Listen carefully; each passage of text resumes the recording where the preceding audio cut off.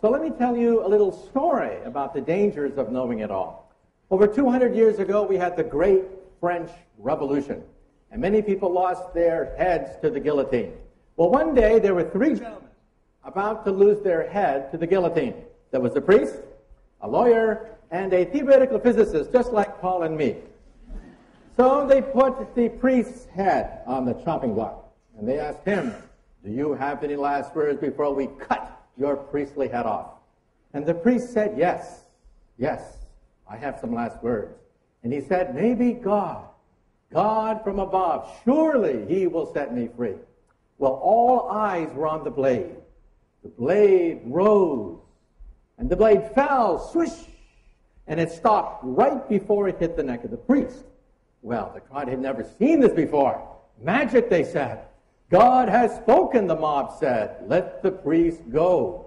And now let's see about the lawyer. Yes, the lawyer. Now the bloodlust was really starting. Yes, the lawyer. We want his head. So they asked the lawyer, "Do you have any last words?" And he said, yes. He said, "Maybe justice. Yes, the spirit of justice shall set me free." Well, all eyes were on the blade. The blade came down, swoosh, and it stopped right before it hit the neck of the lawyer. Well, the crowd was amazed, dancing in the streets of Paris. They said, "Let there be a holiday. God has spoken. Justice has spoken." And now let's see about that theoretical physicist. So they put the physicist's head on the chopping block, and they asked him, "Do you have any last words before we cut your physicist's head off?" And he said, yeah, I got some last words. And he said, I don't know too much about God, and I know even less about the law, but I do know one thing. If you look up, you'll see that the rope is stuck on the pulley.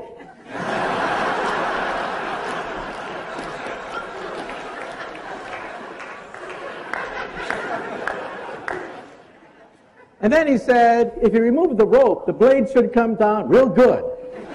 Big mistake. Big mistake. Well, the rope came down, the blade came down, and the poor physicist's head came down. And it just goes to show you that sometimes we physicists have to know when to keep our mouths shut.